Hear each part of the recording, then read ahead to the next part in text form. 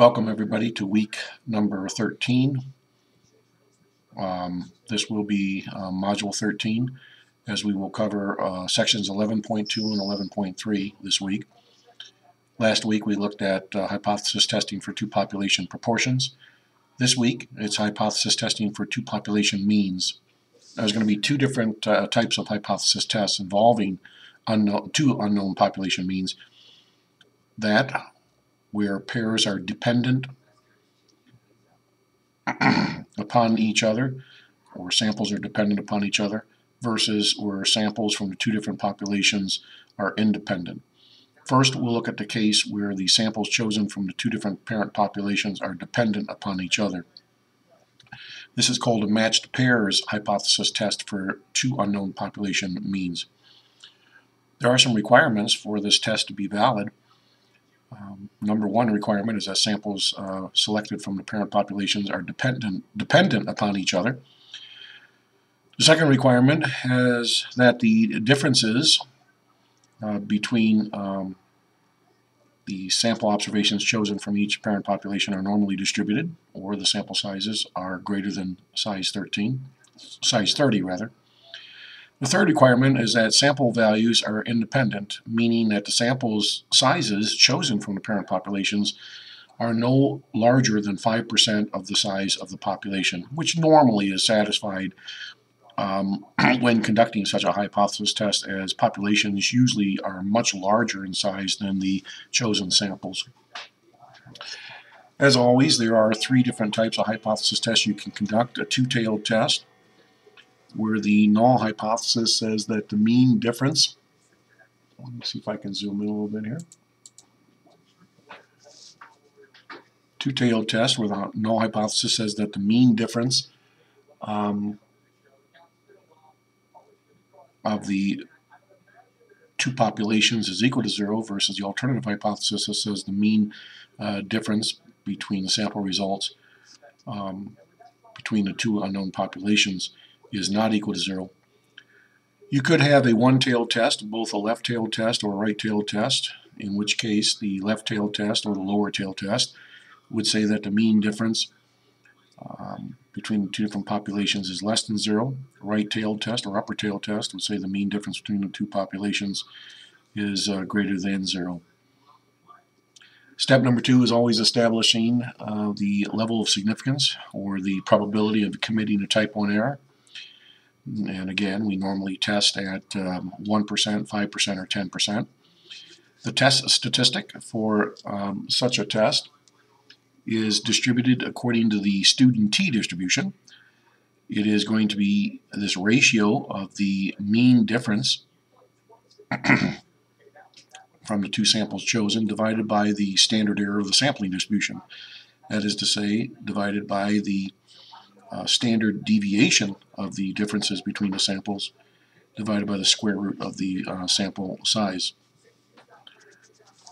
Step 4 is the step where we clearly indicate the rejection acceptance regions depending upon what kind of a test we are conducting, and we are using the student t distribution, which is very similar in shape to the normal distribution. And so therefore critical t values will either be 2 of them for a two-tailed test, or 1 of them for a lower tail test, or 1 upper critical t value for an upper tail test or right tail test. And of course, for a two-tailed test, the rejection regions are of size alpha divided by 2. And for a one-tailed test, either lower or upper tail test, the rejection region is of size alpha. Step 5, of course, is always the conclusion, in which case we determine whether we have enough sample evidence to reject the null hypothesis or fail to reject the null hypothesis.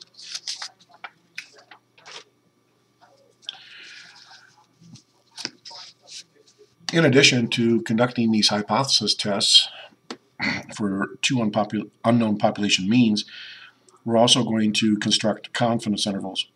And these confidence intervals are going to be t intervals, and this is the formula that is going to be used to construct a confidence interval for the mean difference between the two population means, unknown means.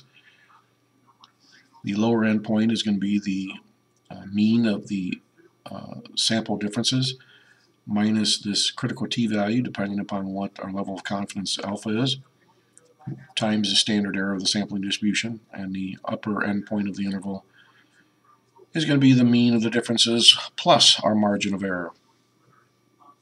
All right, here's an example. In an experiment conducted online at the University of Mississippi, study participants are asked to react to a stimulus. In one experiment, the participant must press a key on seeing a blue screen, and reaction time in seconds to press the key is recorded. So as soon as the student sees a blue screen, they are to respond by pressing a button, and the time it takes, or the reaction time between seeing the blue screen and pushing the button is recorded in seconds. The same participant is then asked to press a key on seeing a red screen, and the reaction time in seconds to press the key is recorded.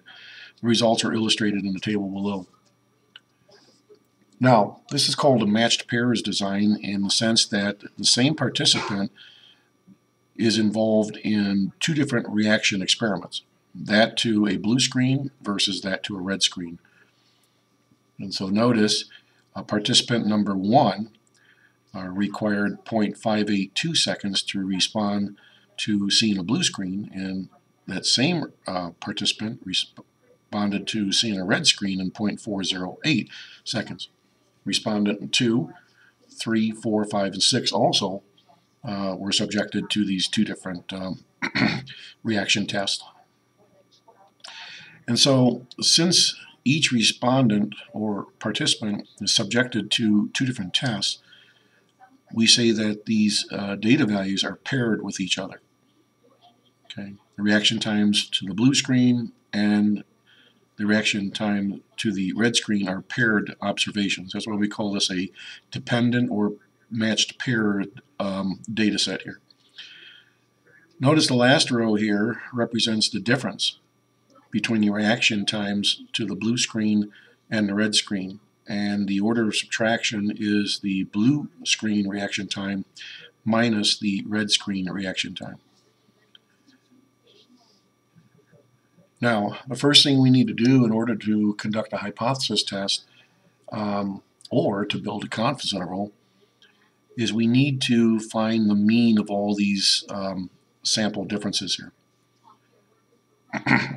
To do that, we can easily pour these differences, these sample differences, into list 1 on our calculator. Well,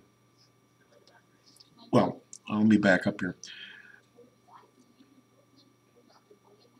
To compute all these differences in the bottom row of this table, we can use our calculator. In list 1, we can put the reaction times to the blue screens. And in list 2, we can put the reaction times for the red screens. And in doing so, it's very important to keep these observations paired with each other. Then we can compute the difference between these reaction times and put the differences in list 3. Once the differences between the reaction times for each of the 6 participants is recorded and stored in list 3, we can then subject list 3 to one of our stats function to determine the mean difference and the standard deviation of those differences.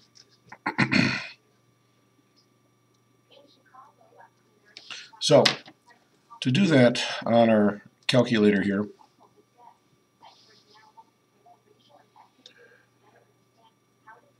we go to Stat, Edit,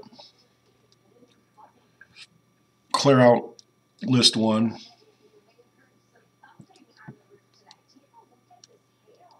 clear out list 2.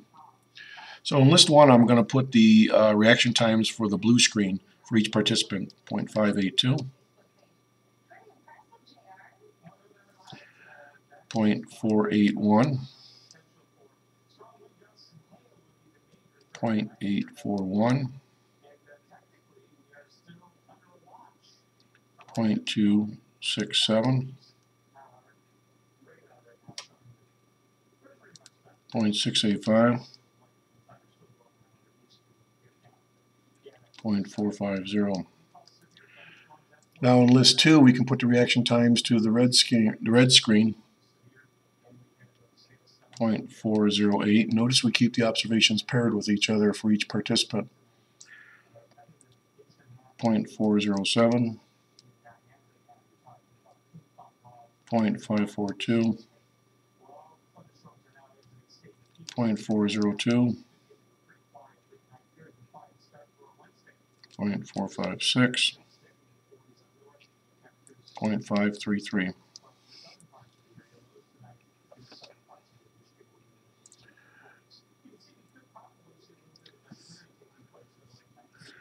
Now what we're going to do is we're going to get out of this by hitting second mode to quit. Well, I'll tell you what, let's just stay in that list editing mode. Just hit our stat button, let's go back to edit. Let's just move our cursor up to the list name 3 by hitting your up arrow key and moving your cursor up on the name list 3. And let's type in list 1 minus list 2. Second 1 subtract second 2. So we're going to store the differences between these reaction times in list 3. Hit enter, and those differences are now stored in list 3. Now let's get out of this mode by hitting second mode to quit. Let's now find the mean difference between these samples and the standard deviation difference.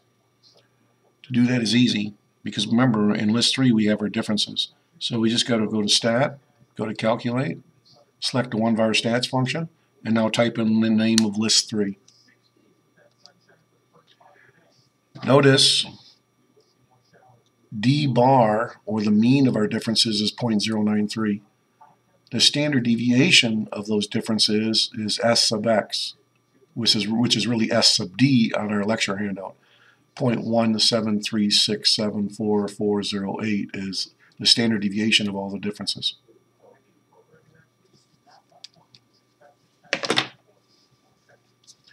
And you can see that those values are on the handout here.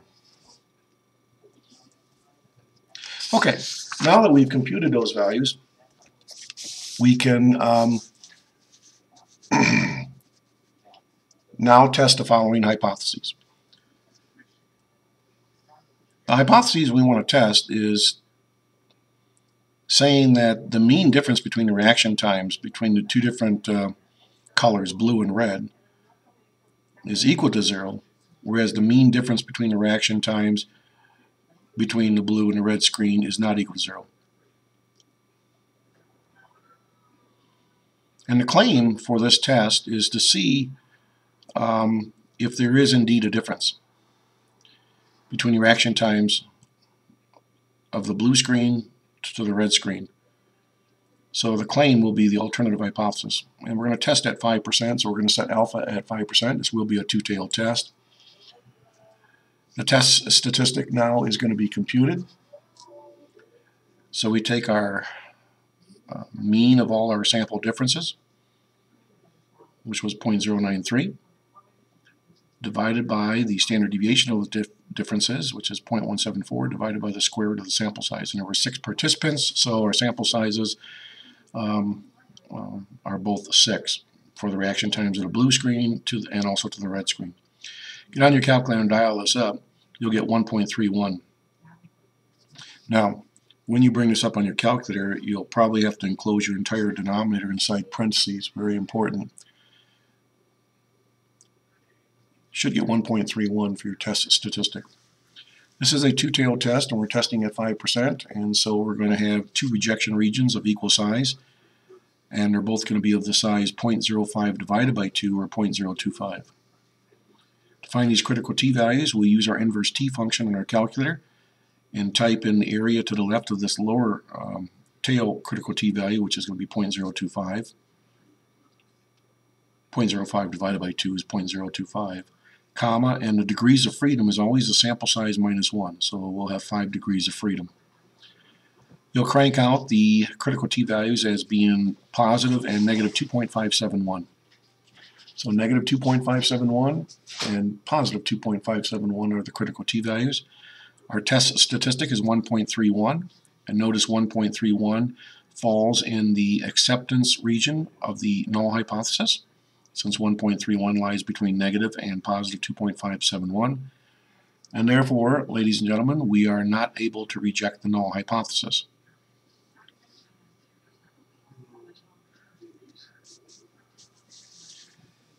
And so, we would conclude then that sample evidence is showing that the mean difference in reaction times for the two different colors, blue and red, is essentially equal to 0. In other words, there is no difference in mean reaction times to the two different colored screens, blue and red.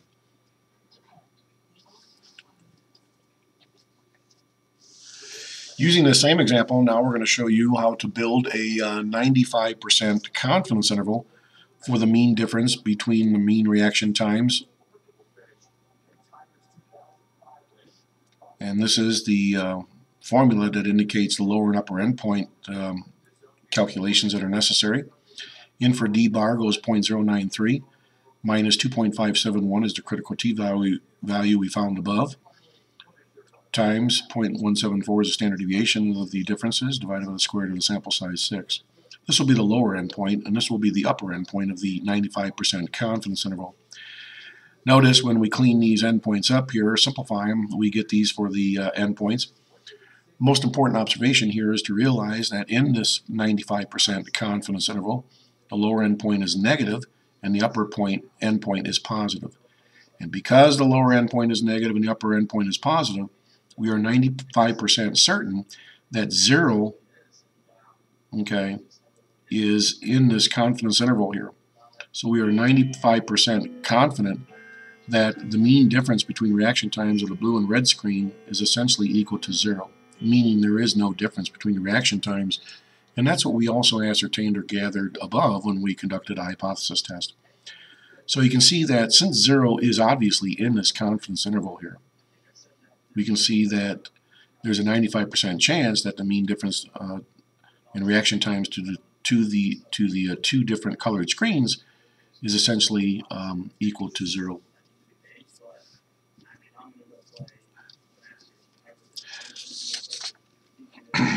Now, that's how you do the problem, the hypothesis testing problem, using the critical value method, the 5 steps, and that's how you build a confidence interval manually. But ladies and gentlemen, as we have always found out in this course, when conducting a hypothesis test, there's always a manual way of doing the problem, and then there's also the p-value method, which makes use of the calculator. So if we want to conduct the same hypothesis test, the two-tailed test we just conducted using the calculator, we would have to find the mean of our sample differences, the standard deviation of those differences, and we would take those values and take them to the t-test function on the calculator. To access that function, we would hit stat, test, t-test. So let's do that on our calculator. So on your machine, hit your stat button, go over to test, go down to t-test, select stats. Now, the purported mean difference under the null hypothesis is saying that the mean difference between the reaction times of the two different populations, that being reaction time for the red screen versus the blue screen, is essentially 0. D bar, which is the mean difference in reaction times, as gathered from when we chose our samples, was 0.093. Standard deviation difference in reaction times is 0.17367, blah, blah, blah. Sample size was 6, and this is a two-tailed test. So we select not equal to, and then we just go down to calculate, and there we go. Notice our test statistic, 1.31, was what we computed in step 3 when we did the problem manually using the critical value method. Our p-value is about 25%, or 0.25, and that's a large p-value. And because our p-value is so large, we would not be able to reject the null hypothesis. And that also corroborates in our decision we made when conducting the test using the 5-step method or the critical value method. We were unable to reject the null hypothesis. So that's how you conduct the hypothesis test for a mean difference using the calculator. Now, to build the confidence intervals using the calculator, we would use the t-interval function on our calculator. And of course, we're going to need our d-bar and our standard deviation of our sample differences. So what we do is we go to Stat, Tests, go down to t-interval, select Stats. X-bar is really d-bar, the mean of our sample differences. The standard deviation of our sample differences is in there, 0.173674480. Sample size is 6. Confidence level is 0.95, 95% confidence interval is what we want to construct. I'm just going on to calculate, and here we go. And notice we do crank out the same confidence interval that we arrived at manually by using the formula that was shown on the lecture handout. And since 0 obviously is contained inside this interval because the lower endpoint's negative and the upper endpoint's positive, we would be 95% confident in saying that essentially there is no difference between the mean reaction times to the blue screen versus the red screen. So that's how you build these confidence intervals using your calculator. All right, let's take a look at another example. This next one is going to be an example of a right tail test or an upper tail test. An automotive researcher wanted to estimate the difference in distance required to come to a complete stop while traveling 40 miles per hour on a wet versus dry pavement. Because car type plays a role, the researchers used 8 different cars with the same driver and the same tires. The braking distance in feet on both wet and dry pavement is shown below in the table.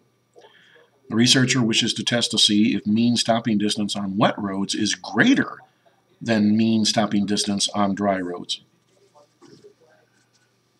So ladies and gentlemen, here is our data set. We had 8 different drivers participating in stopping on wet versus dry roads using the same car and the same tires. So for instance, car driver number 1 required 106.9 feet to stop on wet pavement traveling 40 miles per hour and required only 71.8 or traveled only 71.8 feet in coming to a complete stop on dry pavement using the same car with the same tires. Driver 2 used their car and the same tires to stop on wet and dry pavement. And so notice that these observations are paired with each other. Same driver, same car, same tires, only stopping on different types of surfaces, wet versus dry. So these observations are matched or paired with each other here. To find the differences in the bottom row, you would put your wet stopping distances in list 1, your dry stopping distances in list 2. List 3 then would be the difference between list 1 and list 2. So that's how you would have your calculator compute these differences in stopping distances using your list calculating feature on your machine. So again, these differences in stopping distances would be in list 3 on your calculator, because list 3 would be the values of list 1 minus list 2. Then you would subject list 3 to the 1var stats function and find the mean and the standard deviation of those stopping distances. And here they are. The mean difference in stopping distance between the wet and the dry roads is 32.7 feet. And the standard deviation of those differences is 3.77 feet. The hypotheses we want to test says the alternative hypothesis, being our claim, says that the mean stopping difference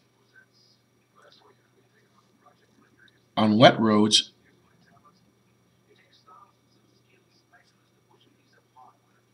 versus dry roads is greater than 0. Since this mean difference is greater than 0, our claim is saying that on average we need more distance to stop on wet roads than dry roads. So this is the alternative hypothesis. This would be the claim that is being tested here. And of course the null statement says that the mean stopping difference between wet and dry roads is the same. Okay, so first of all, using the critical value method, showing all 5 steps. Step number 2, we're setting alpha at 5%. The test statistic now will be computed. Of course, D bar takes on the value of 32.7. Standard deviation of the differences is 3.77. It's divided by the square root of the sample size, which is 8. There are 8 drivers. To compute this on your calculator, you want to enclose your denominator inside parentheses. And therefore, you should get 24.53 for the test statistic, which is a t-variate. Step number 4 now is going to have us establish a rejection and acceptance region. We use a student t-distribution to do so. The rejection region is in the upper tail of the size of 5%, 0.05. Using your inverse t function in your calculator, you'll type in 0.05, that is the area to the left, actually to the left of what would be the equivalent negative t value down here, comma, the degrees of freedom would be the sample size minus 1, so 7 degrees of freedom. You get 1.895 as being your upper tail critical rejection value, or t, or critical t value, 1.895.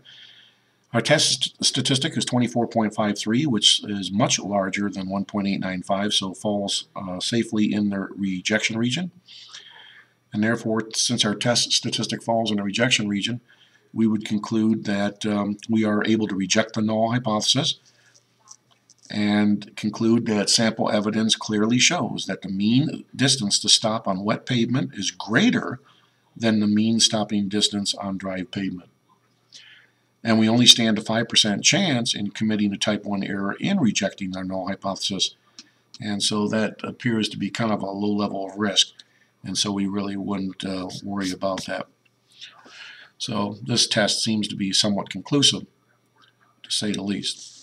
If we construct a 95% confidence interval, again, putting D bar and S sub D in their places and N in their places, we compute the lower and upper endpoint. We get the 95% confidence interval to have these endpoints of 30.17 and 35.23 for the lower and upper endpoints respectively. Notice, ladies and gentlemen, that both these endpoints are positive.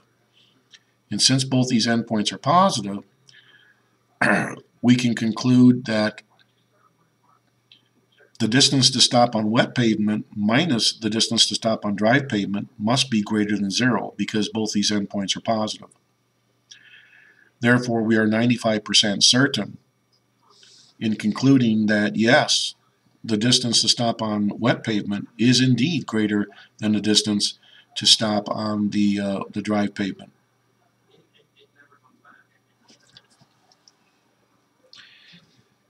And notice that this confidence interval, our interpretation of this confidence interval, corroborates with our conclusion that we stated up here when conducting the hypothesis test for this upper tail test.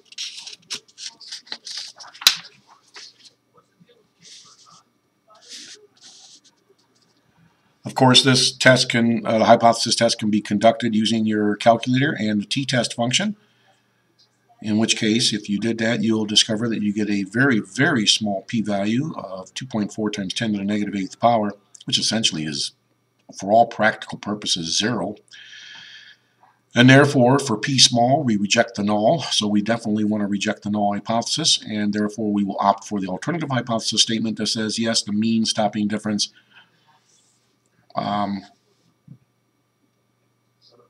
between wet and dry pavement is indeed greater than 0, which is indicating or implying that on average we require more distance to stop on wet pavement as opposed to dry pavement.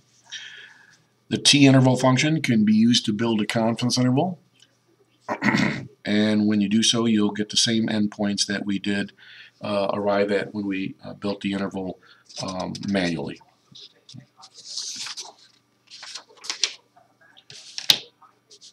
So that, ladies and gentlemen, concludes looking at hypothesis testing for two different population means using matched pairs. We're using sample data that is paired. Now I'm going to conclude with this presentation, and I will be doing a video on hypothesis testing for two unknown population means for independent samples. So stay tuned on that one.